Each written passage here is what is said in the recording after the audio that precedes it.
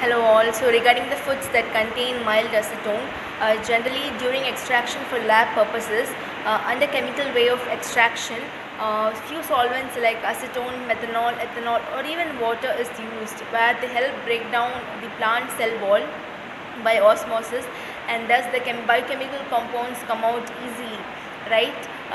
So especially acetone is a good solvent due to its ability to dissolve both the polar and non-polar substances, simply compounds that mix and which do not mix in water, so both get dissolved in acetone easily.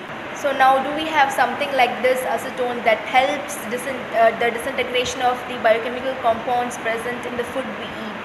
So apart from the stomach's pH, bile acid and enzymes that help in this action, we do have foods that have mild concentrations of acetone in it that help in releasing the bioactive compounds. While we cannot or won't consume acetone as such, as it's fatal, coming to our foods, acetone is naturally present in many fruits and vegetables, especially in grapes, onions and beans.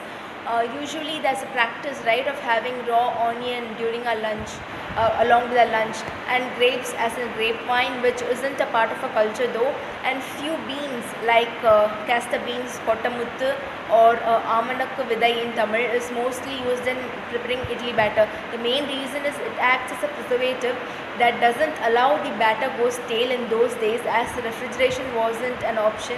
Another scientific reason is it brings out the starches and other biochemical compounds for fermentation.